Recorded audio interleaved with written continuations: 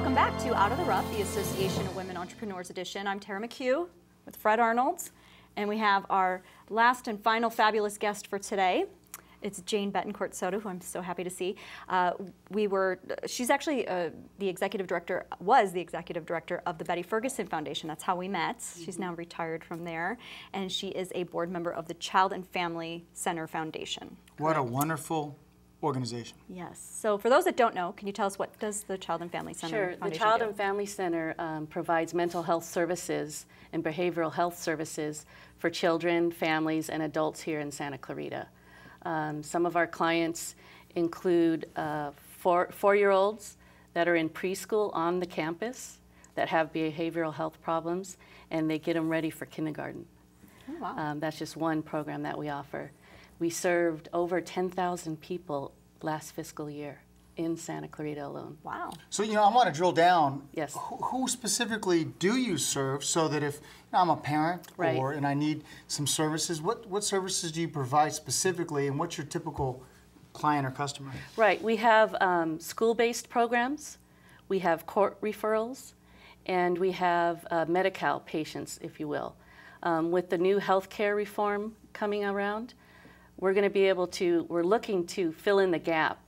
The upper middle class here in Santa Clarita that can't afford to pay cash for services that may be needed for their family, we're hoping to get that program started as well. What kinds of programs what kind of assistance? Just mental health services, as far as, the therapist, one-on-one, substance abuse issues, suicidal issues, bullying, you name it, anything that has to do with mental health. And the stigma post-Sandy Hook, the mental health services have wanted to get the awareness out there. I have personally been affected by mental health in my family. So we don't want people to be afraid of it. We want them to, acknowledge that there's a problem and go somewhere for help. And know that there's somewhere they could go. Yes, and not be afraid. I think that's critical. One of the services I want to ask you about, since they're going to build 87 homes across the street from your location, was helping our servicemen and women who are going to be living in that community deal with the issues that come up. Absolutely. 87 blessed veterans will live there, and their families and themselves are going to need services. So we've partnered with Habitats for Heroes through Habitat for Humanity, and that's another exciting part of what we offer. Last year, we offered what you call mental health first aid, which helps community members, you and I, the lay people, how to identify that there's a crisis going on. Like maybe there's someone in this studio today that's having a crisis, and it teaches us how to react before the first responders come. So that is offered as well. They often say that you think you're having a hard time, someone right next to you is having a challenging time too, which is really what you address, so fabulous. So you're a board member, yes. And so why Well, when I retired from Betty Ferguson Foundation, we dissolved the corporation in 2011. I said, where do I want to spend my time? I honestly believe that every moment is an opportunity to serve. So I said, what touches my heart? And mental illness, behavioral health was one of them. So I was an advisor on their advisory committee for 5 years, and it was just a natural transition for me to go onto the foundation board, the fundraising part of the organization, and help and give them what I know as far as nonprofit work. And there's some fabulous board members you have, by yes. the way. Just fabulous people. Yeah. And what makes a good board member? And if you're a parent out there watching this and thinking, I'd like to give back, what makes a great board member? Well, honestly, I believe, first and foremost, that the organization mission has to touch your heart. Okay? If, let's say you have a diabetic in your family, you may want to be involved in the diabetes organization. Heart, breast cancer, whatever. So if it touches your heart, I think you need to listen.